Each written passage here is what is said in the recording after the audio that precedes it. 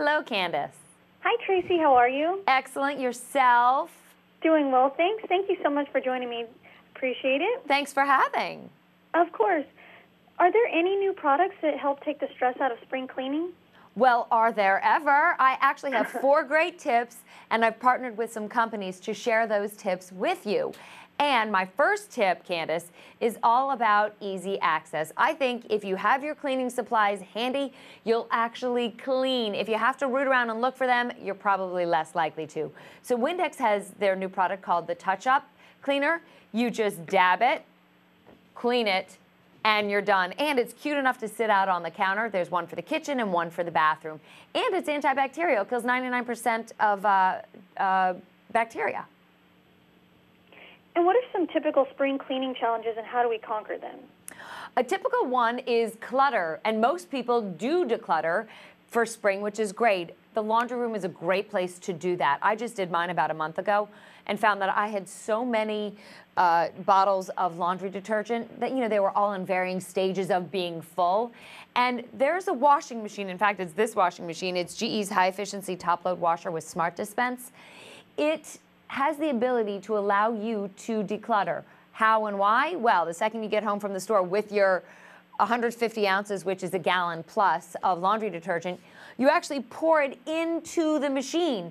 Candace, it knows the exact amount of detergent to dispense based on the load that you have in there.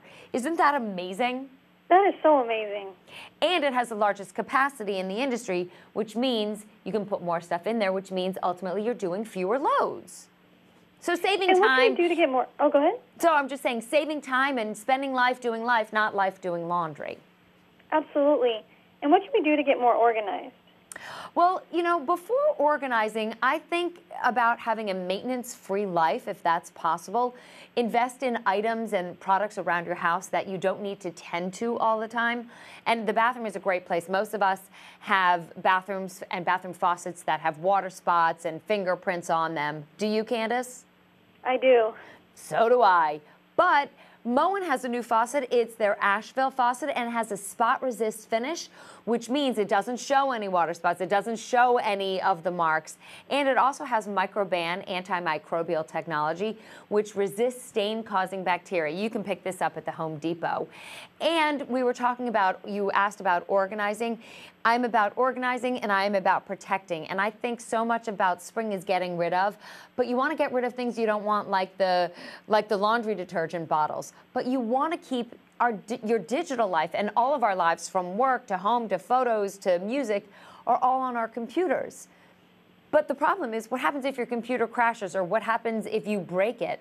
So for years, I've been backing up my digital life to Carbonite's cloud, and I have access to it whenever something happens to my computer, or when I travel. I just go up to Carbonite's cloud, like I actually have my iPad with me, go up to the cloud from my iPad, gather the info that I need that's on Carbonite's cloud, and then just use it right there for my iPad.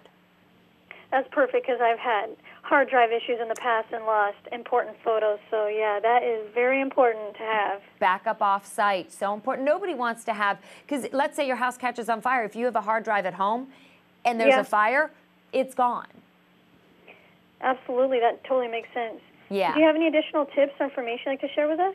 Sure. Well, for tons of tips, you can go to my blog, which is tracymetro.com. Excuse me, that's my website, tracymetro.com, but my blog is domesticcircus.com.